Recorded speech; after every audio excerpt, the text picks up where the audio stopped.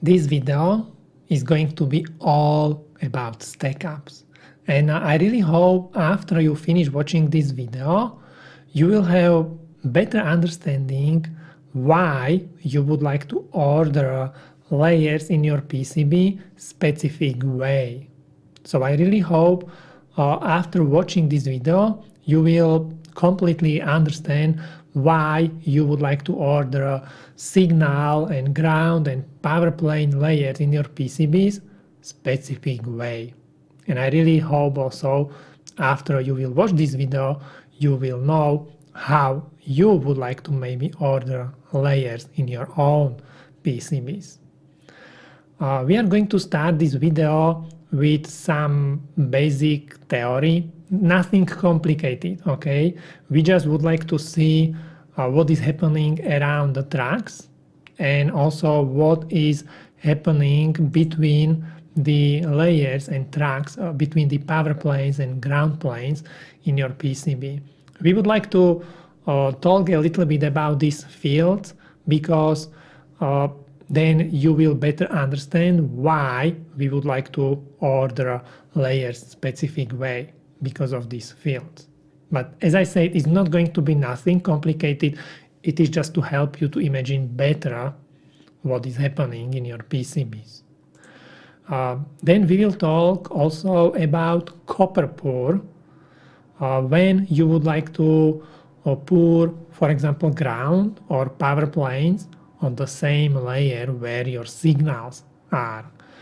We are going to talk about changing reference planes. So when your signal travels and you have to change reference planes, what is actually happening on your PCB and why you need to be careful. And then we are going to talk also about the distances between layers in your stackup, how the distance is important for power planes or how the distance between signal layers and ground plane or power plane is important in your stackup. And then, of course, we will have a look at some examples. We will talk about 4-layer stackups, 6-layer, 8-layer, up to 34-layer, all the kind of different stackups. We will have a look at some specific examples of these stackups, and we will try to understand why a specific layer ordering is good or bad for these specific stackups. This video is based on my call with Rick Hartley. I would like to thank you very much to Rick for finding time for this call. And I really hope you will find it useful and you will find it interesting. So next I'm going to play the video from my call with Rick, and as I mentioned before, we are going to start with fields. So here it is. When you launch a signal into this transmission line, and keep in mind, and I know you know this as well, a transmission line doesn't consist of a trace. It consists of a trace and its return path. You have to have both sides. You have to have both pieces of copper to have a transmission line. And that's very important when understanding board stacks. So when you launch energy into this transmission line, the energy starts out as a set of electric fields that travel into the dielectric space, attaching themselves to the trace and to the planes. The energy in the electric fields causes the movement of electrons in the copper. The movement of electrons act as charge carriers to help move that energy through, and also at the same time to generate a magnetic field where the rest of the energy resides. So all of the energy in this case is in the electric and magnetic fields, and it moves through the dielectric and attaches itself to this copper because the copper helps create a lower impedance path. When you have an outer layer trace like this one, then the fields aren't quite as well contained as they are on an inner layer. And that's a key component, which we'll talk about in a short while relative to board stackup. But anyway, fields are better contained in this arrangement than they are in that arrangement. Here's an example of a 4-layer board that I see a lot. I do a lot of consulting with people who call me up or email me and say, Rick, I've got an EMI problem. I have a signal integrity problem. I have a this, I have a that. And the very first question I ask them is, what's your board stack up? And I'm sure you know exactly why that's the first question I ask. Because if they don't get the board stack up right, the rest is moot. And when I see this board stack up, what concerns me, the reason this is a problem, if this were a digital board, for example, and with signals on one going, let's say, in the X direction, and signals on two going in the Y direction, the fact is the signals are going in opposite directions, one in the X, one in the Y.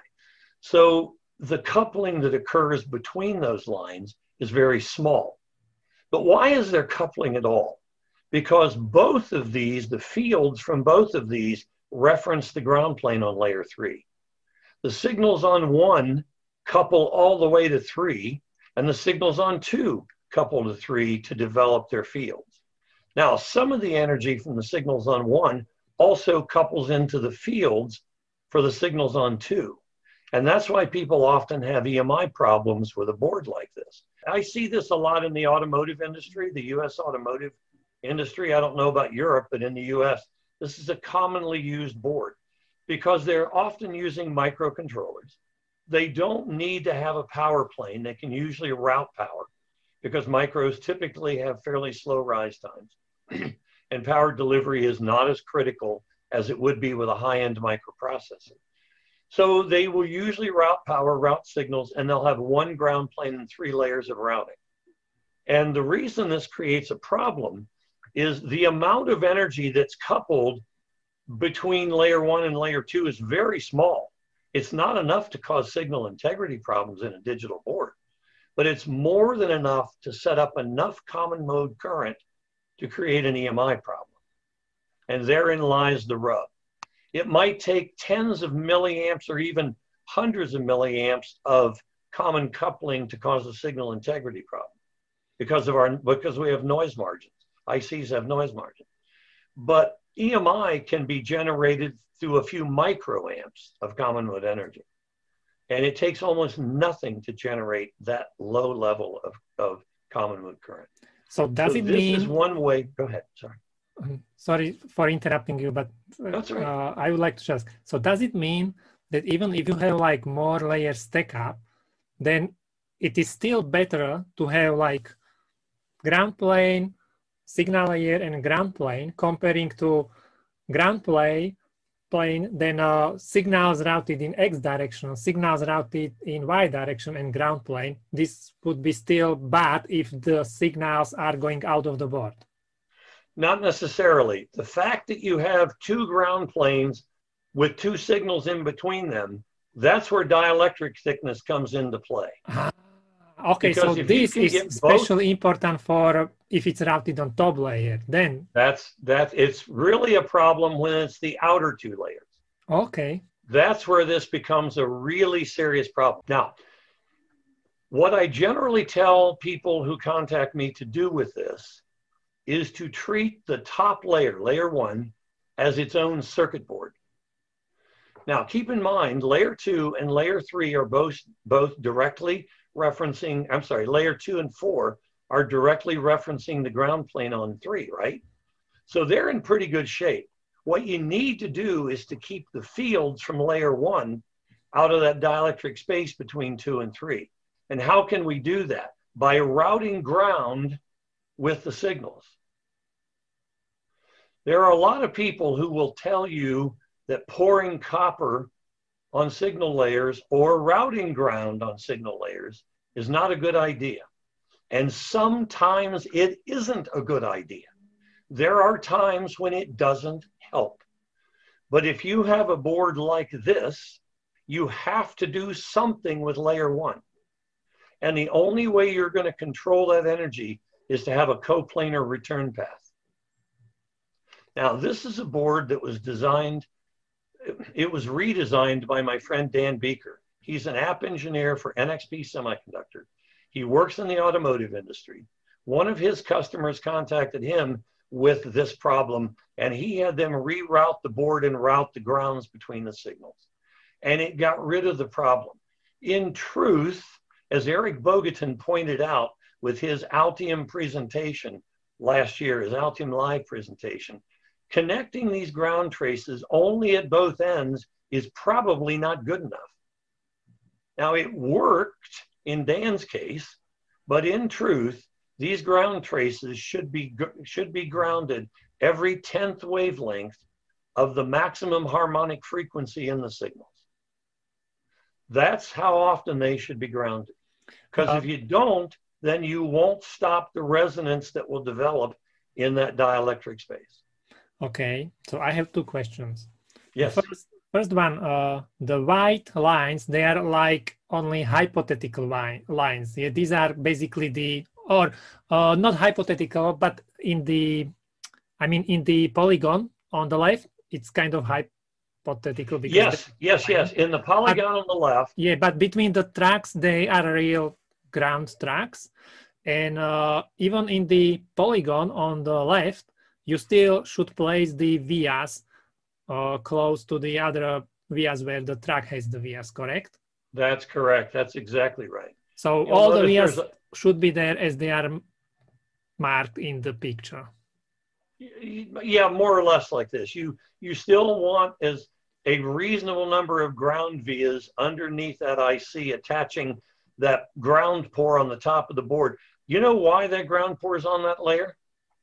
Because this IC had a tendency to give off its fields very badly. Mm-hmm. It was not, the IC was not well designed. Okay?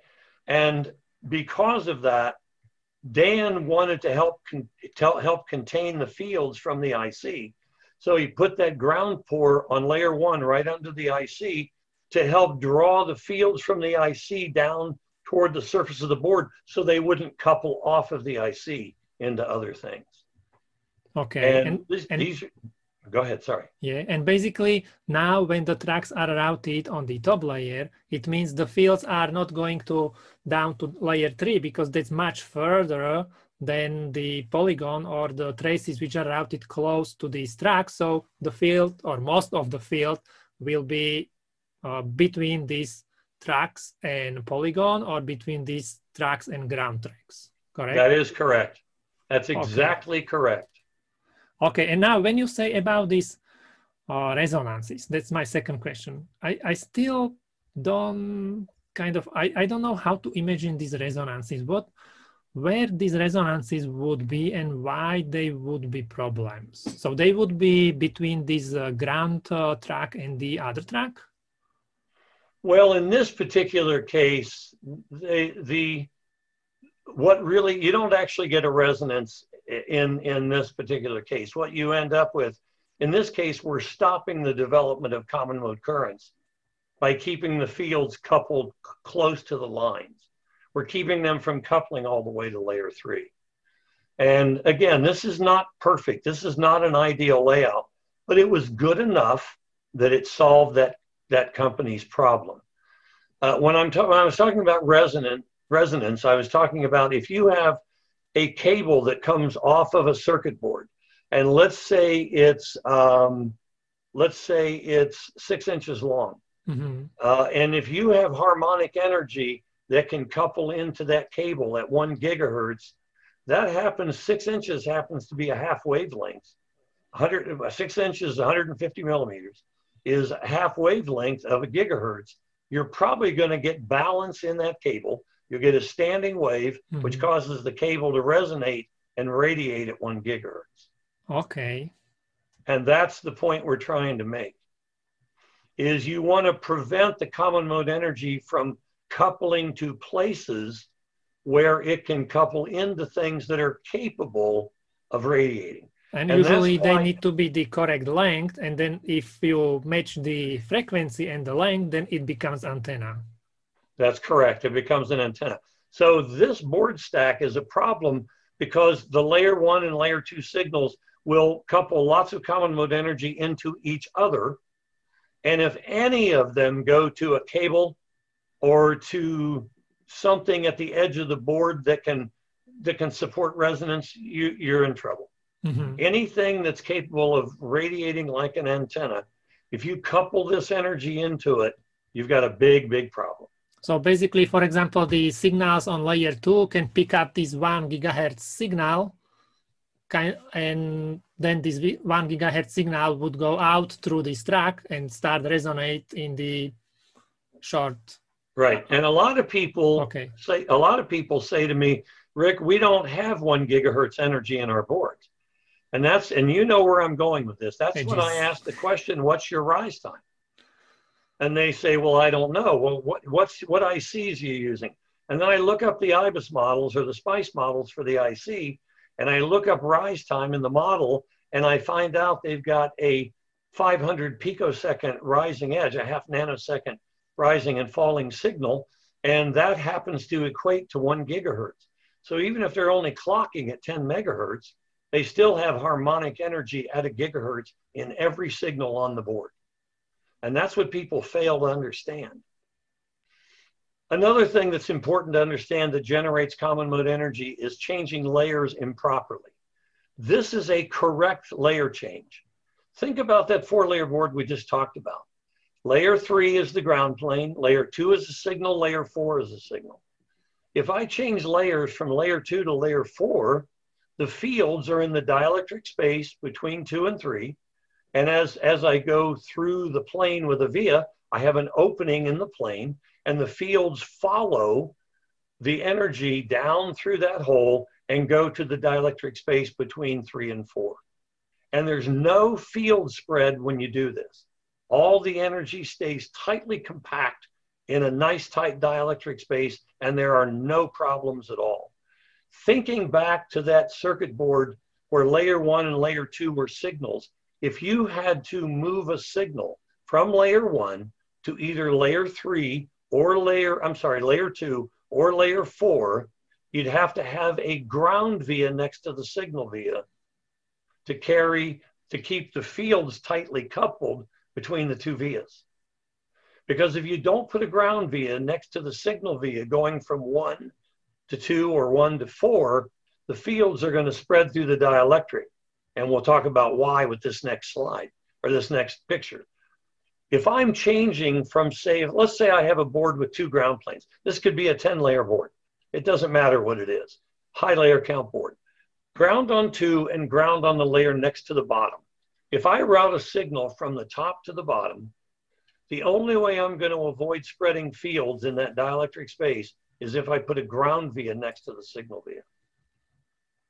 Now, I'm a realist, Robert. I designed real circuit boards for 44 years of my career. I've been in electronics for 55 years, and I've been designing circuit boards for about 44 or 45 years of that time. I know that you can't always put a ground via next to every signal via. People who do research for a living will tell you, oh yeah, you just put in a ground via. Yeah, well, that's easier said than done. And you and I both know that. I know exactly what you can't just put a ground. So what I will do when I have a tight area with a lot of signal vias, I'll try to put a ground via near the middle of them and a couple ground vias around the perimeter. Because one way or another, you have to contain the fields. If you don't contain the fields will couple together and you will get common mode energy coupled into transmission lines. And this is how you do it. So at this top example, you don't need a ground via if you're going from one side of a plane to the other. With the bottom example, you do. People, and this is a picture from Dr. Howard Johnson that just shows where the current itself is established by the fields. And here's an interesting thing, and you may have heard me say this before. Because the current runs up the outside of the vias, the fields are between those two vias. And all of the current, especially at higher frequencies, is established on the outside of the via barrels. There is no energy moving through the insides of these vias. People worry about filling vias with things and saying, oh gosh, is that going to disrupt the energy movement through the via? The answer is no. You can fill that via with peanut butter and it won't matter because the energy is not moving inside the via, it's moving outside. Anyway, when you change layers from power to ground, decoupling capacitors help move that energy. But as you know, decoupling caps only work up to 2, maybe 300 megahertz. That's what If you have fast learned, rising yeah. edges, you know where this is going. If you have fast rising edges, the decoupling cap isn't going to get the job done. It's inductor. What's that? The coupling cap will become inductor for. That's exactly right. It becomes an inductor, and it makes the problem worse, not better. So the way you can do this, if you have to go from power to ground, is to keep power and ground close together. If power and ground is no more than about 0.2 to 0.25 millimeters between power and ground, 8 to 10 mils max, then the planes look like a capacitor, a good high frequency capacitor, and the energy that doesn't move through the capacitor will move between the planes. So in this case, it will transfer the signal, will transfer perfectly fine, even if you are changing basically reference plane. That's correct. That's correct. Now, ideally, if you're going to reference a power plane, it should be the same plane that generated the signal. So a 3.3 volt signal should not reference a 5 volt plane, for example, because when the energy gets to the receiver or as it leaves the driver, if you don't have a physical attachment from the IC to that power plane, how does the energy get in that dielectric space? It has no path. So the energy has to spread out to find a path through the other planes to get to that power plane. This was one of my very important questions, because many people ask this, like what power plane can be a good reference plane? I know that was one of your questions. And the answer is the power plane that developed the signal. A 3 volt signal, a 3 volt plane. A 5 volt signal, a 5 volt plane, and so on. Now you can reference other voltage planes. And again, you probably won't create signal integrity problems, except maybe at high gigabit frequencies. But it likely will generate EMI issues. Mm-hmm. Again, it doesn't take much field spread coupling into other things to cause EMI problems. Very small amounts of energy spread can cause EMI problems. And in in many layouts, you are able to create, I don't know, one solid ground plane, but on the other side, you may have like islands of different voltages. Can you consider this as a good reference plane? The islands are a good reference plane well, as a matter of fact, I'll tell you what, I have a slide that talks about that. Let me find it. Where the heck did I put it? Here it is. If, let's say you have two 3.3 volt sections that are copper pores, you can route a signal across those two, and as long as power and ground are close together, you will get the fields coupled down through that space to the ground plane and then back up to the power plane without generating a signal integrity or EMI problem. And if one of these is 5 volts, is it still going to be okay? Now, if there are different voltages, that's a problem. Then you shouldn't route it this way. And then basically, when you calculate your impedance and during calculation, you are telling like what are the reference planes for this specific signal. Right. So in this calculation, can you use this kind of power plane? Yes, absolutely. In fact, I've done this. The key is, if let's say they're both 3.3 volt planes, how big is that space between the two planes? 20 mils, maybe a half millimeter, right? Probably. How big of a space do you put between power pores? Minimum 0.2, but better is a little bit bigger because then it's easier to manufacture. Maybe a half millimeter. Yeah, it depends how big is the PCB, how much space. If you route a signal across the half millimeter split, do you think it's going to create a signal integrity problem? It's an impedance change, but it's a very short impedance change. It's kind of like the 90-degree corner problem. People think, oh, 90-degree corners are a problem because it's a change in the impedance, and that is true. But it's such a small change over such a short distance that it's basically invisible. This is the same way. And if unless your circuit is operating beyond 5 or 6 gigabits, there's no problem with doing this at all. And if one of these planes is 5 volt and the other one is 3.3, can you still? That's a problem. So in this case, you cannot calculate impedance based on two reference planes? Because keep in mind, all impedance is the size of the magnetic field to the size of the electric field. And even if this plane on the right was a 5 volt plane, that signal is still the same distance from that 5 volt plane. So its impedance is still going to be consistent. What's not going to be consistent is the return path. Because if that's a 3 volt signal and you're referencing a 5 volt plane, when it gets to the receiver, if the receiver isn't attached to 5 volts, how's the energy get into the IC? It doesn't have a path. See the problem? If you have a microprocessor or an FPGA that has a lot of built-in capacitance, interplane, or not interplane, but on-die and on-package capacitance for power delivery, you can get away with a board stack like this with the planes far apart. But if you have an IC that doesn't have a lot of on-die and on-package capacitance, these planes need to be close together so that you have a low enough inductance between the power planes, power and ground planes, to get a low impedance at high frequencies. If you have a lot of capacitance on package and on die, then the power delivery comes from the IC package itself, not from the circuit board. I should say the high frequency power delivery comes from the IC package, not from the circuit board. So game machines, 4-layer motherboards, any of those things use very carefully designed ICs where all the power delivery comes from inside the IC package, the high frequency power delivery, and none of the signals change layers. And that's how they get away with this. Because you change layers with this, you can imagine how far out the fields are going to spread.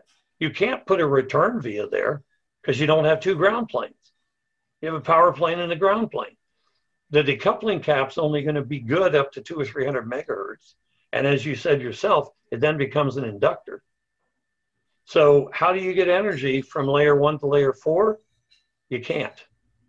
That's the problem. If they are closer, then you can, correct? Yes, if they're very close, less than 10 mils, less than 0.25 millimeters, yes, then you can do it. Yes. Closely spaced planes, 0.2 millimeters or less is my ideal number. Whenever I've got a board stack that has closely spaced planes, then I don't have any qualms at all about changing layers between power and ground. But when they're farther apart than, say, 0.25 millimeters, then I just come up with another way to do it. I don't change layers. And I would only use a board stack like this if I could design it without having to change layers. So basically everything what we were talking about is important to understand how to order layers in your Stackup. All of that leads to how to order layers. That's correct. Here is, I won't even get into this. This is a 6-layer board that we had an EMI problem with when I was at Goodrich Aerospace in the early 90s. And I don't need to tell you, you can look at it and tell me why we had an EMI problem. We just talked about it. Signals on 1, signals on 2, referencing the same plane. We generated common mode energy. When we went to fix this problem, let me show you what we did. You're going to find this funny as could be. When we went to fix this problem, we decided that we needed to make a 6-layer or an 8-layer board out of it. So we moved these 6 layers to layers 2 through 7 of the board. We believed at the time, and later found out we were wrong, we believed that layers 1, now layer 2 and 7, which were layer 1 and 6, we believed they were radiating their energy out into free space, and that's what was causing the EMI problem. So we said we need to shield those. So we put a plane above and below in layers 1 and 8. And because we wanted a shield, we made them chassis ground. And believe it or not, our EMI problem got worse. because our ground plane on the board did not connect to the chassis anywhere. Now we had the signals that were now on layer 2 were mainly referencing the chassis plane on layer 1, but that chassis plane didn't connect to any of the ICs anywhere, which meant when the energy got back to the IC, it went, hey, where am I supposed to travel now? I don't know where to go. And it spread out and caused field spread that actually made the EMI problem worse. But I guess the chassis ground was somewhere connected to normal ground somehow, but no, it wasn't attached to ground at all. Oh, in the avionics world, we learned a long time ago that when we have to pass high levels of lightning testing, we can't attach the ground plane to the chassis anywhere. Okay. Because if we do, we're going to fail lightning testing. So the ground didn't attach to chassis anywhere, which is why it was a problem. We didn't understand at the time why we had a problem. We were purely guessing. We changed the chassis planes to ground planes and the problem went away. And we had no idea why back then.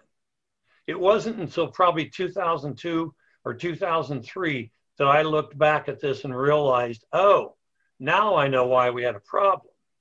And now I know why the ground planes fixed it. Funny, isn't it? So basically now signals on layer 2 were kind of strongly referencing to layer 1. Yep. Layer 3 signals to layer 4, layer 6 right. to layer 5, and layer 7 to layer 8. So they were not correct. mixed, and there was no this common noise generated. That's right. Energy couples by the square of the distance. So the signals on layer 3 are more than twice as far from the ground on 1 as the signals on 2. And because energy couples by the square of the distance, 80% of the energy from the signals on 3 is going to couple to the power plane. So you're still going to have a little coupling to layer 1, but it's such a small amount that it eliminated the problem we were seeing. The layer 1 has basically much lower influence to the signals on layer 3 than layer 4. Correct. Yep. Same, exactly. What was layer 1 and 2 aren't influencing each other as much as they had been. We took almost all their influence away. So this answers the question you were asking. Can you put a pair of signals between planes? And the answer is yes. Now, if this were a gigabit system, I probably wouldn't do this. If this were operating at 6, 8, 10 gigabits or higher, I don't think I'd use this board Stackup because it's too risky. But it worked fine with 100 megahertz clock and rise times of, up to 400, 500, 600 megahertz. Let's talk a little bit about just a couple other rules, then we'll show you some board stack. If we allow fields from one activity to cross-couple with fields from another, we can end up with interference. We've been talking about that from the beginning. This is a good example of something that will cause cross-coupling. If I put a signal layer between a power and ground plane, this signal layer will couple to the ground plane and to the power plane. So there are fields from the signal to power and the signal to ground. There are also power fields between the power plane and the ground plane. So all of those fields are cross-coupling, and this can very often and will very often lead to an EMI problem. Simply adding another ground plane really close to the power plane will completely eliminate the problem. And now when you do that, it becomes acceptable to put the signal line between the power plane and the ground plane. So this condition, it's not acceptable. This condition, it is. But still we are saying that the power plane is one solid power, and ideally it would be the power of the signal. It has to be the power of the signal. Now, it doesn't have to be a solid power plane. It could be a split power plane. Okay, but it has to be, okay, I understand. Right, it has to be the same power as the signal. Mm-hmm. Right. Now, it doesn't have to be, but if you don't want to generate the possibility of common mode energy, it should be. That's the right way to say it. So even better way is to swap now power plane with ground plane, and it would be even better. That would be even better. That's correct. Because if you swap this bottom power and ground plane, the signal's referencing nothing but ground, and power comes from the dielectric on the bottom, and life is good. And you can have any power planes there you like. Yep, because the signal's referencing only ground. Yes. This picture comes from Lee's second volume. He had a customer contact him once with an EMI problem. They had signals on layer 1. This is a common 6-layer stack up, as you know. They had signals on 1, they had voltage on 2, VCC. They had signals on 3, they had signals on 4, they had a ground plane on layer 5, and they had signals on 6, and they had an EMI problem. Lee talked to them about increasing the layer count. They said, nope, not a chance. You know, if we even suggest that, management will fire all of us. So, okay, fine. What can we do? So he went back to them and he said, here's what I want you to do. I want you to pour copper on all over layer 1 where there are no components or signals. And I want you to do the same thing on layer 3. And I want you to attach all of that copper pour to the ground plane on layer 5 with lots of vias. As we just talked about, a via every 10th wavelength of the maximum frequency, right? Then he said, I want you to pour copper on 4 and 6 and attach it with lots of vias to the power plane on layer 2. What did he do to this board stack when he added that copper pour? Well, we're going to talk about that in just a moment. He increased the inner plane capacitance because now, instead of having power and ground just on layers 2 and 5, he had ground on 1, power on 2, ground on 3, power on 4, ground on 5, and power on 6.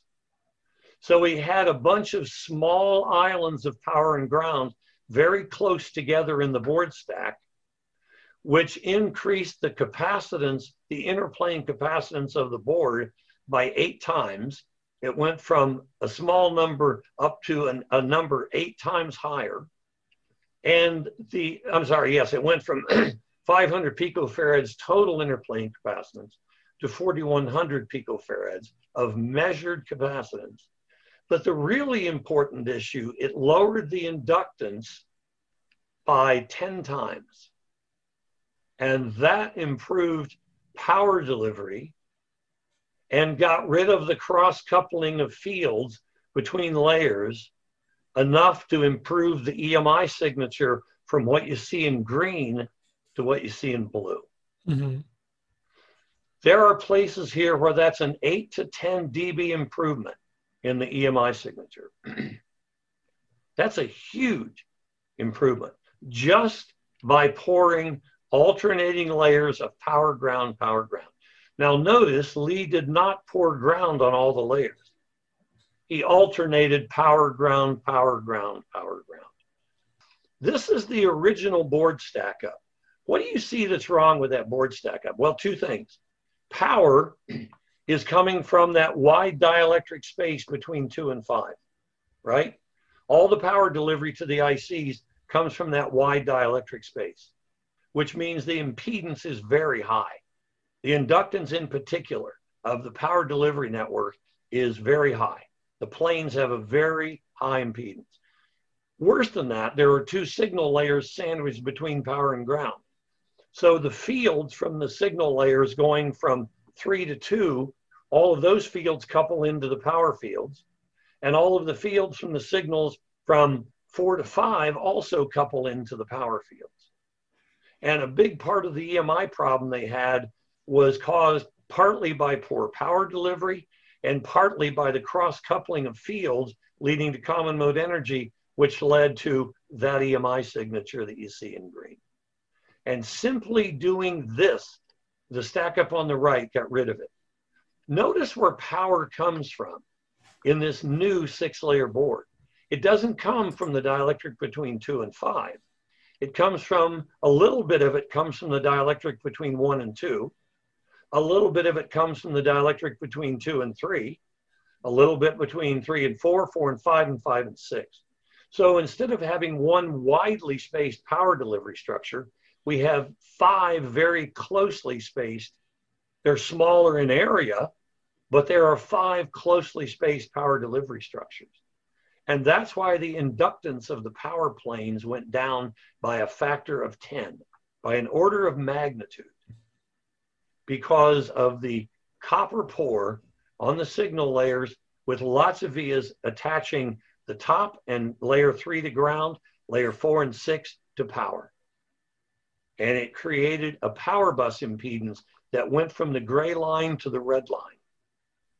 That's a heck of an improvement. That's a major improvement. That'll make power delivery from the decoupling caps to the ICs much smoother. Much smoother. And it'll make the whole board just simply function better. So this is the improvement in the power ground planes by doing that. Let me just bring all this up. I got a call one day from a guy from Montreal. He said, we have a 4-layer board, power and ground in the middle, EMI problem. He said, management's willing to go to 6 layers. What would you do? And I said, I would do this in 6 layers. Still have 2 signal layers, and it completely got rid of their EMI problem because the power was now delivered through 5 different dielectrics instead of, one dielectric. The signals all had a reference to ground and so on and so on. This is not a cost-effective design because there's only 2 signal layers. This is just not a great idea. If you need to save money, this ain't going to be a good plan. This is a 6-layer board that I absolutely love. I mentioned the people with the analog circuit that had the accelerometer problem, where the amplifier was being interfered with. This is the 6-layer board they went to solve it. They only needed 3 signal layers, and they went to this to solve it. Now, the first time I did this, I was concerned about the imbalanced construction. You know, Robert, that the fabricator needs balance in their construction to build the board. And when I first did this, I was concerned about it. That's why I poured the power on layer 1, layer 3, and layer 5 to even out the copper on all the layers. And I sent the Gerbers to them and I said, before you even build this, tell me, is this going to be hard to build? And they said, no, not at all, because every layer looks like a plane because of all the copper you have. And it worked wonderfully. The beauty of this, all the power pores are referencing ground. All the signals are referencing ground. If you have to change layers from layer 1 to 3, you don't need a ground via. If you change from 3 to 5, you don't need a ground via. But if you go from 1 to 5, you do. That's the only time you'd need a drop in a ground via. So if you're changing layers from layer 1 to layer 5. And what about bottom layer components? We just pour ground around them. Okay. I've done this a lot. Now, people say to me, this can't be easy to design. And the answer is, oh, heck no. Because you've got signals referencing a ground pore on the bottom of the board, and you have to route the signals above the ground pore. You can't route those signals just above the pins of the components. It's really, you have to really be careful where you route stuff. Otherwise, you're going to develop a problem. So I'm not going to tell you for a second this is an easy board to design. But people who want low layer count boards, this is how to get a low layer count board that is magnificent in its behavior. This is a 4-layer board, typical 4-layer board. In 1995, I was still in the aerospace industry as before I went to the telecom world. And we had an EMI problem with a board just like this. It was in a product that was really inexpensive. It had to be a low layer count board, and it was the only circuit board in the product. So when we had an EMI problem, we pretty well knew what was causing it. It was this circuit board.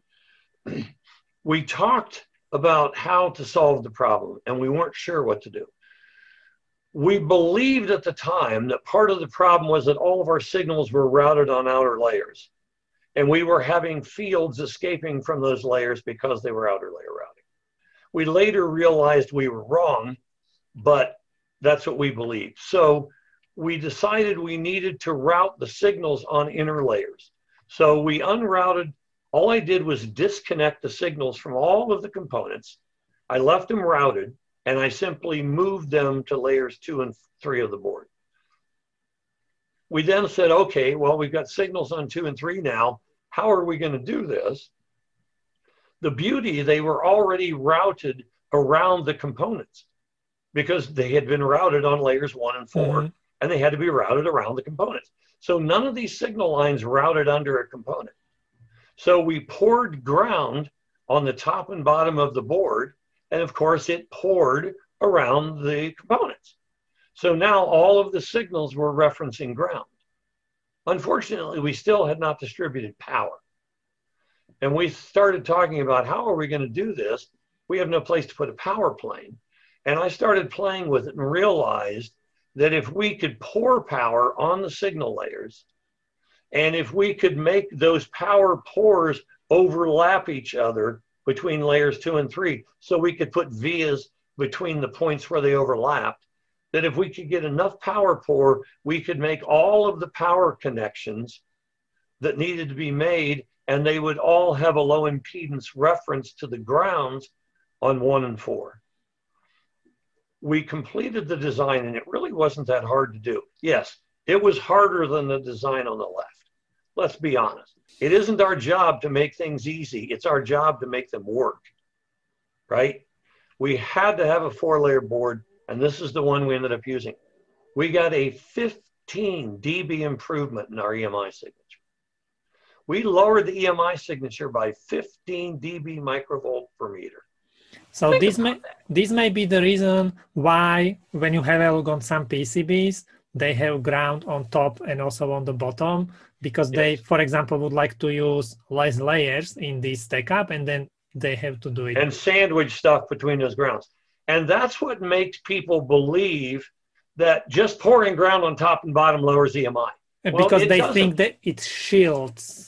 Yes, they think of it as a shield. It's not a shield. It's a reference for signals and power.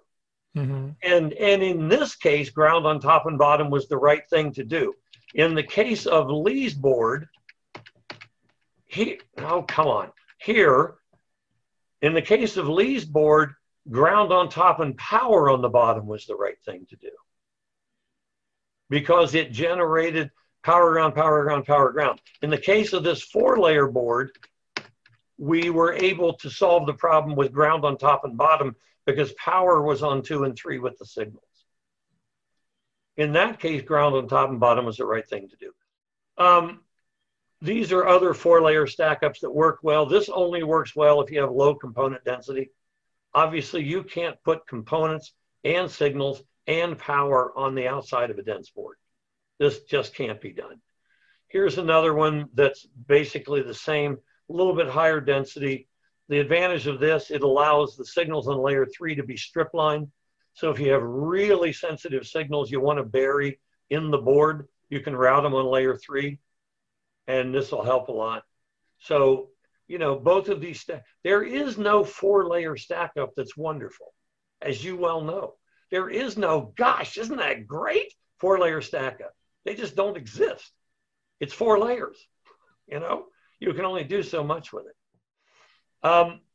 This, for just 1 second, you asked about 2-layer boards. Yes, it was one of my questions. If you put signals on layer 1 of a board and have a 1.6 millimeter thick, 1.52 millimeter core in the board, a 62 mil thick board, with ground on the bottom, the impedance of those signal lines is going to be anywhere from 70 ohms to 140 ohms. And they're going to change because as the signals go high and low, the fields from them are going to impact each other. So if 2 signals next to each other go high at the same time, the fields are repelled. And that raises the impedance of both lines. If one of them goes high while the other stays low, the fields are attracted, and that lowers the impedance. So you have very poor impedance control on a 2-layer board with a ground plane on layer 2. Very, very poor, unless you put grounds between the signals.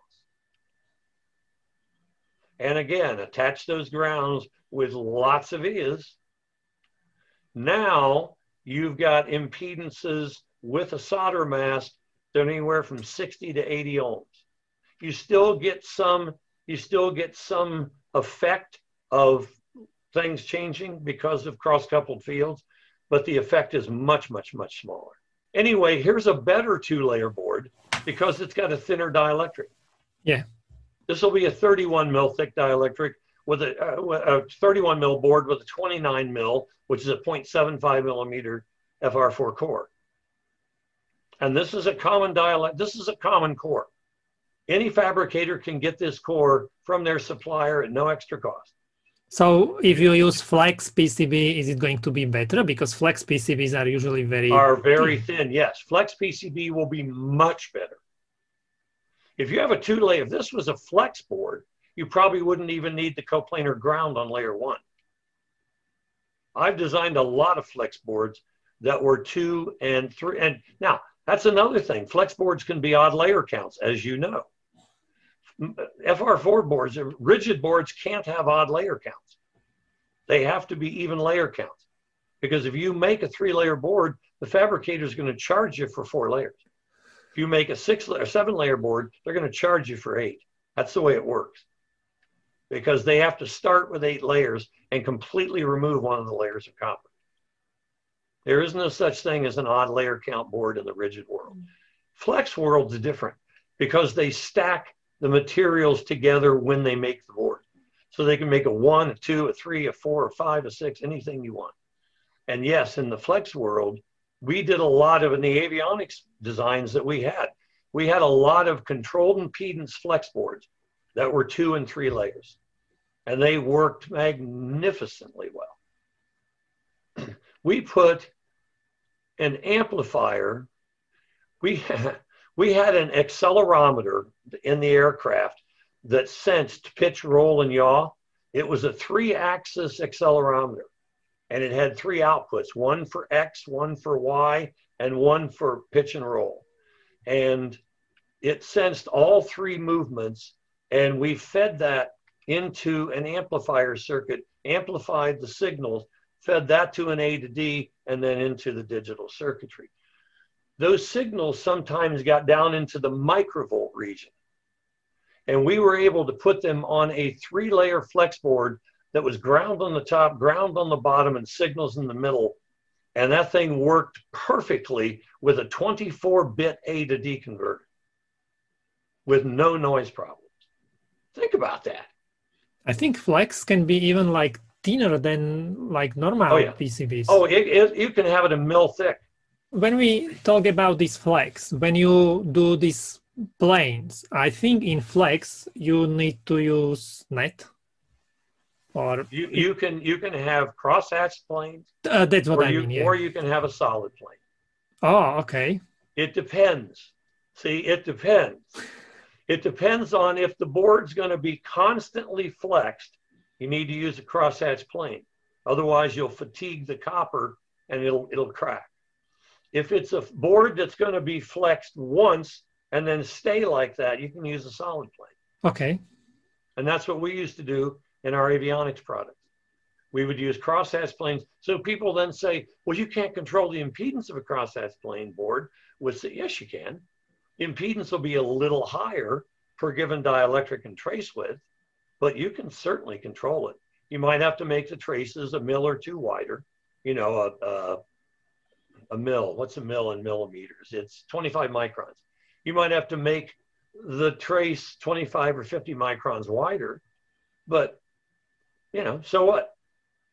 Oh, here's a board, and I'm not going to say who the company was, but there's an extremely well-known IC company that said in their application note, this was for a microprocessor that had 1,300 pins.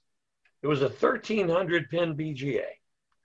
And in their app note, they said, we understand that some people, for cost reasons, need to have a low layer count.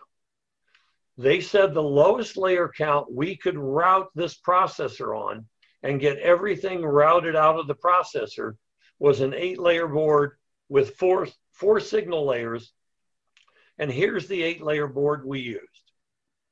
And I can truly believe that I know the processor had a lot of on-package and on-die capacitance. So I can believe power delivery worked okay with this board because of that.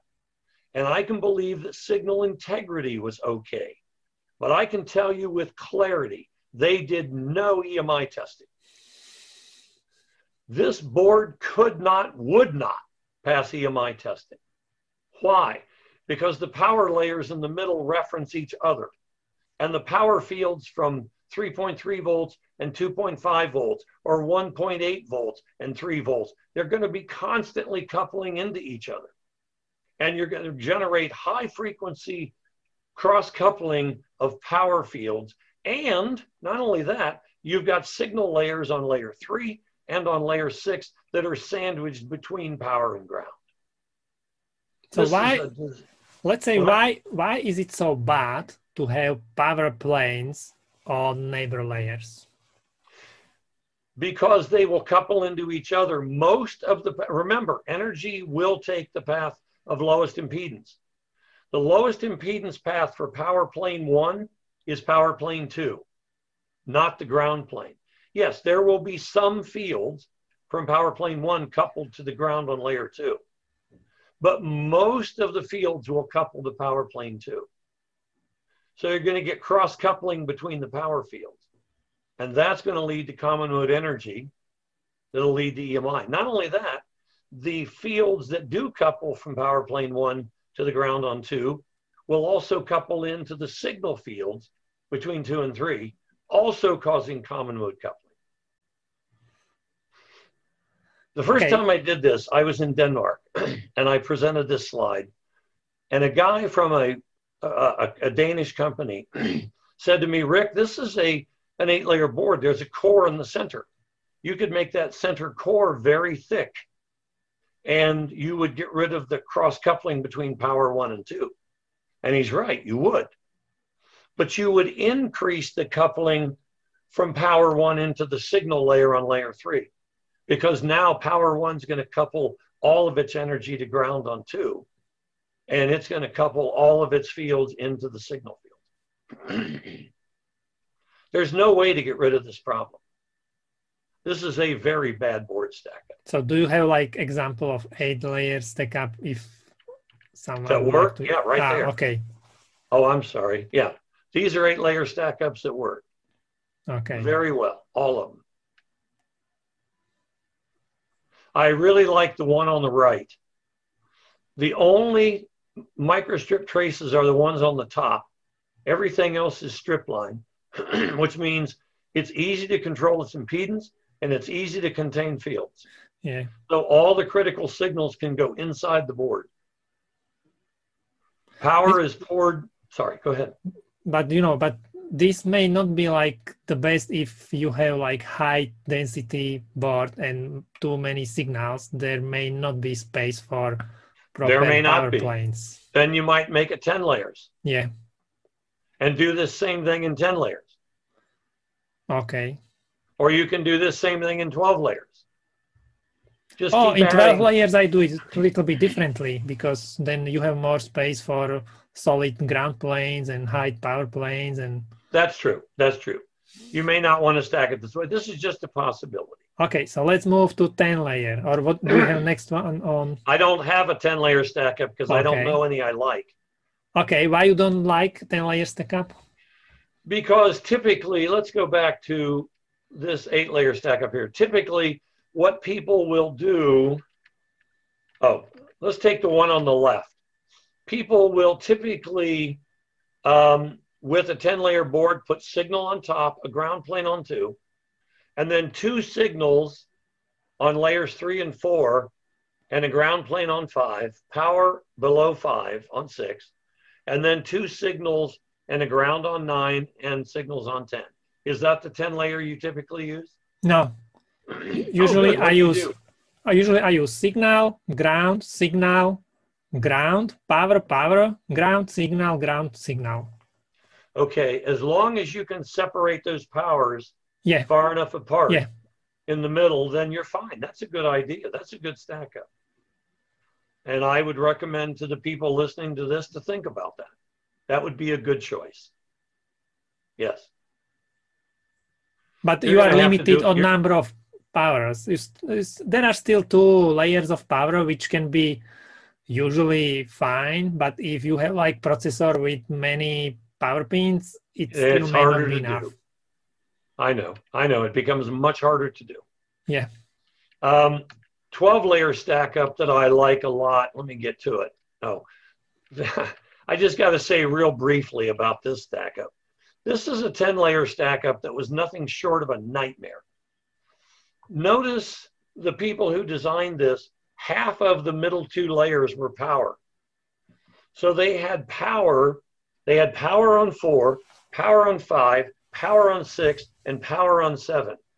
And the only ground planes were on 2 and 9. Can you imagine how poorly this thing performed?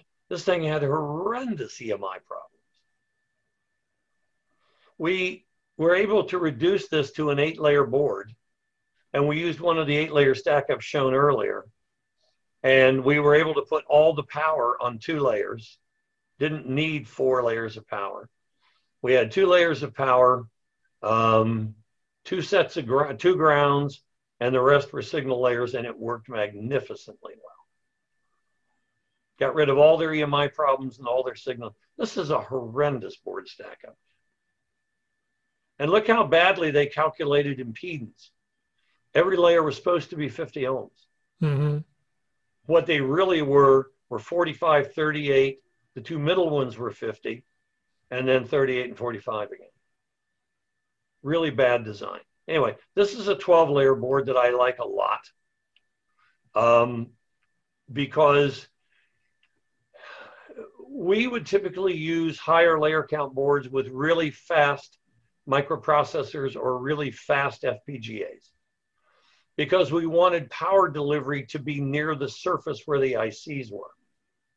So we could have very short vias with very low inductance to get that power from those planes up into the IC through a low inductance path.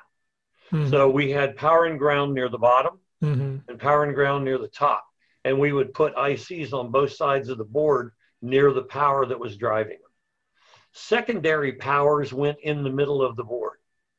The powers that didn't have a lot of energy pulled from them were in the center between ground. And they were usually poured on signal layers so that we had everything referencing ground as much as possible. This what is an 8-layer. What about like super high speed signals? Is this like, where would you route them on which of these layers? High speed as in 810 gigabits. I wouldn't use this board stack up. Okay. I would probably only use this board stack up to maybe 4 to 6 gigabits. Mm-hmm. And I wouldn't use FR4 beyond 4 to 6, 8 gigabit stops because the losses in the material beyond 4 to 6 gigabits are going to be so high that you're going to have a severe impact on signal integrity. Now, that said, if the traces were this long, yeah, then you can use FR4. When you say gigabits, you mean like also like gigahertz or? No, I mean gigabits as in usually double the frequency. So an 8 gigabit design would be operating at about 4 gigahertz. Okay. So if I had a 4 gigahertz signal operating at 8 gigabits, I probably beyond that frequency wouldn't use an FR4 material unless signals were very short. If I can make a small board with very short signal layers, the message here is do simulation. Have a simulation tool that can estimate skin effect loss and loss tangent loss so that you know at what point a trace, when does a trace get so long, at what frequency that you need to change materials. Mm-hmm. Because if all your traces are this long, you can put 10 gigabit signals in FR4. But if they're this long, you can't. Mm-hmm. You see the point? So basically the material is not really important because of impedance, but it's more about losses in the materials. It's about losses and the impact on the signal. And what about the structure of the material? I mean, the fibers, when it starts being important?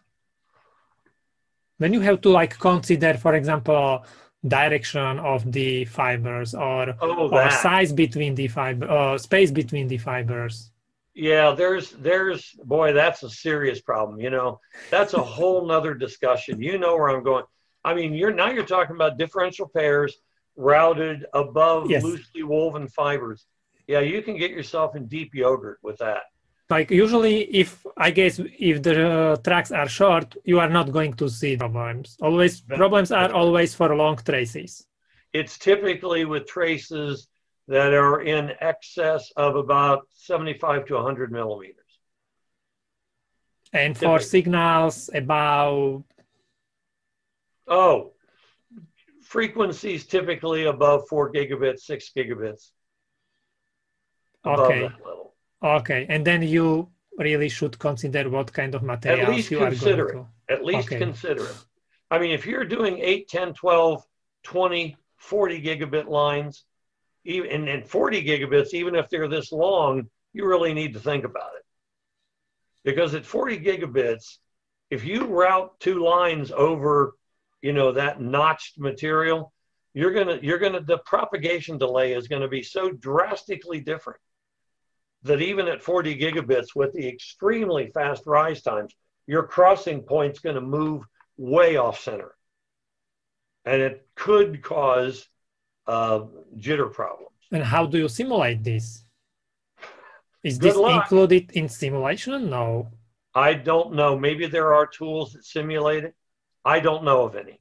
So you just have to like do it properly. And well, yeah, basically you have to ask yourself, how much skew can I tolerate in my crossing point?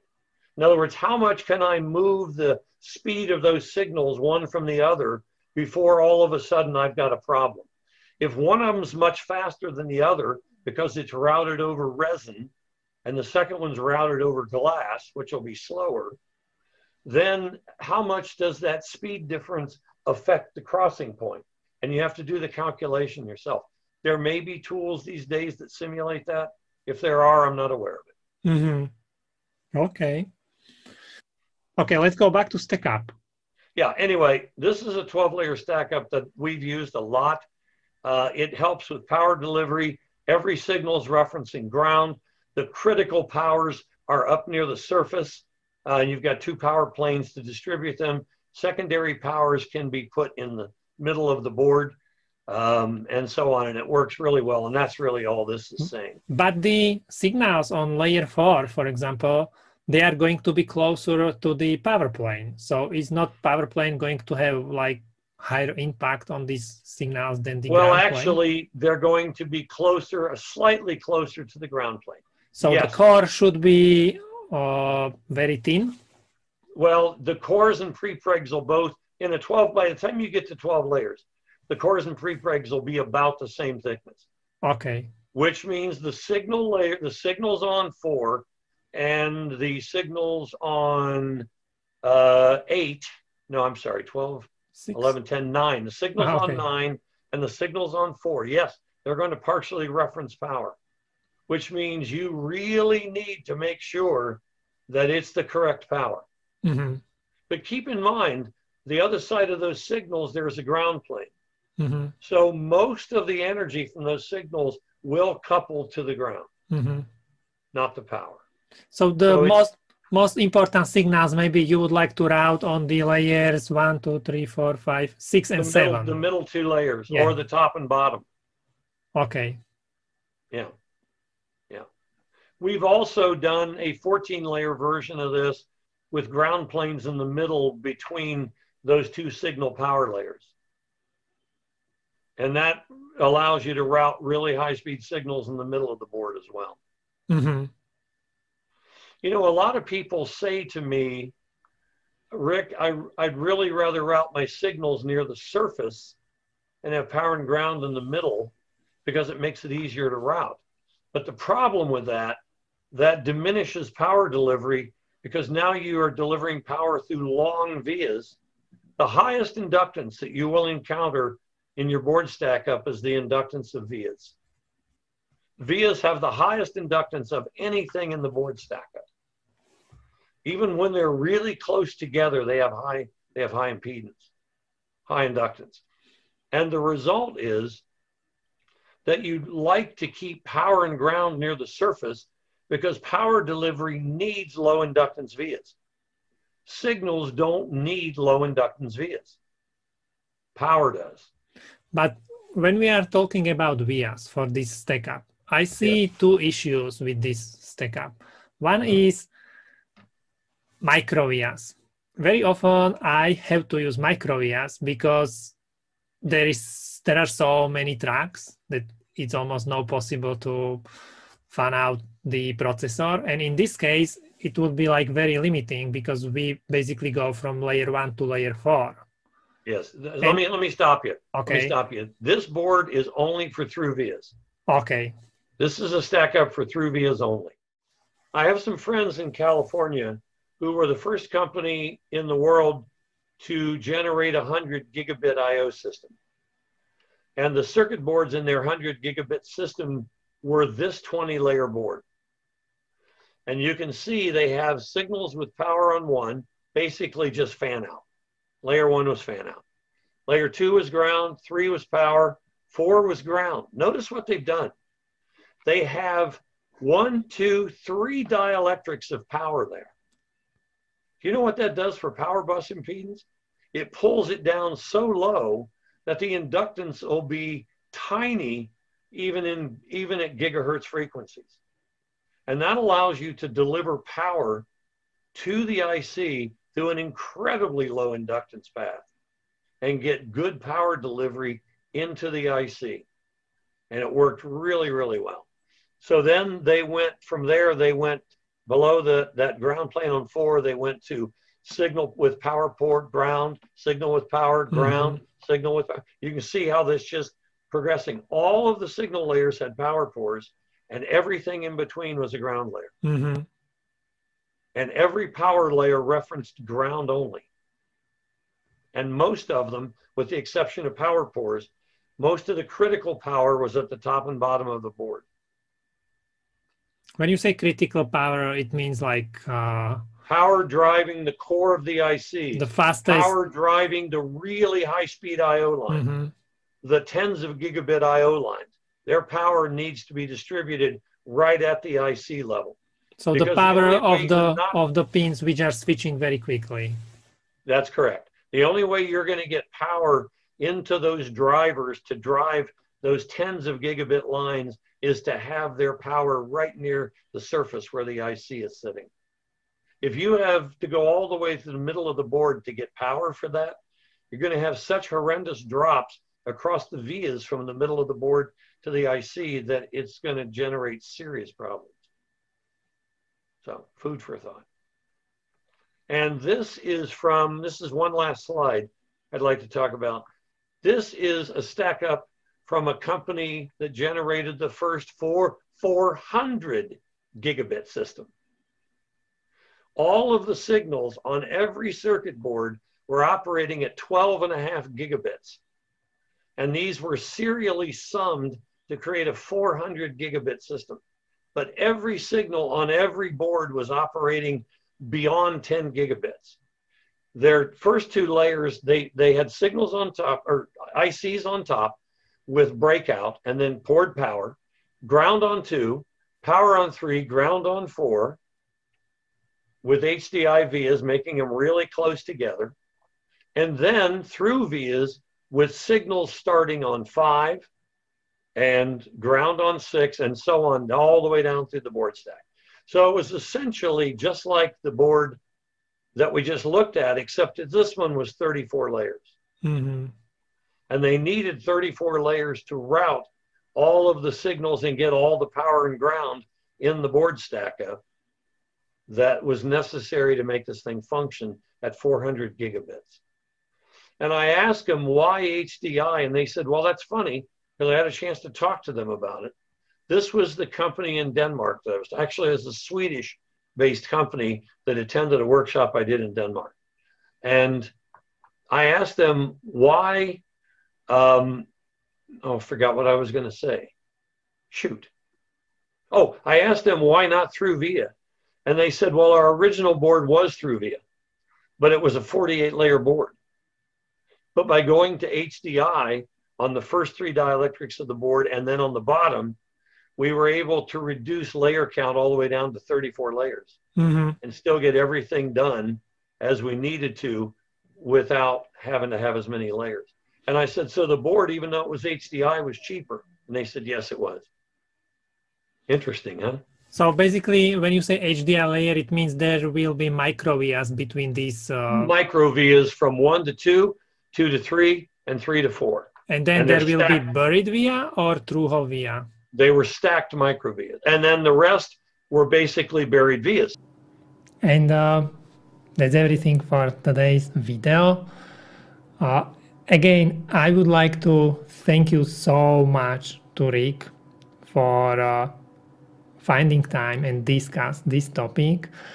And I would like you to leave comments.